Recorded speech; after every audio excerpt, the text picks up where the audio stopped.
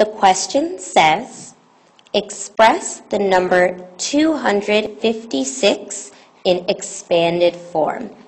I know that expanded form means I have to expand or stretch out the number to different parts where it can be added. I stretch it out by looking at the place value. I see that I have 2 hundreds. That means that I have 200. I see that I have 5 tens. 5 tens is 50. And then I see that I have 6 ones.